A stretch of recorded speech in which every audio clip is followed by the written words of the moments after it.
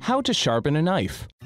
A dull knife takes the fun out of cooking and is actually more dangerous than a sharp knife, so take a moment to sharpen and care for your tools. You will need a knife, a whetstone, a non-slip surface, and mineral oil or water. Optional, a rag. Step 1. Prepare the whetstone by spreading a few drops of mineral oil across its surface. If you are using a water stone, soak it in water for 10 to 15 minutes. Place the stone on a non-slip surface for safety. Mineral oil can be purchased at most drug and hardware stores. Do not substitute another oil, such as vegetable oil, because it will clog the pores on the stone.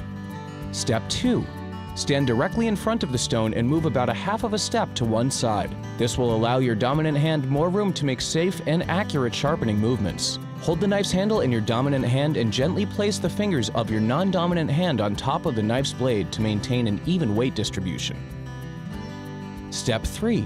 Place the blade on the stone at a 20-degree angle with the heel of the blade touching the stone.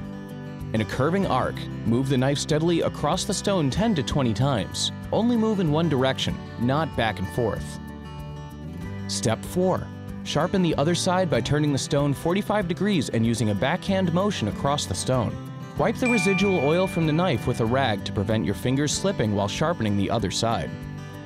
Step 5. Use a honing steel to remove any small pieces of jagged metal left behind. Hold the knife at a 20-degree angle and sweep it across the steel 5 or 6 times in one direction. Step 6. Use a whetstone to sharpen your knives every 2 to 3 months. Your knives and dinner will thank you for it. Did you know? The first knives were made of stone, volcanic glass, bones, and shells. As a group, knives were known as cutlery, and they formed the largest class of cutting implements.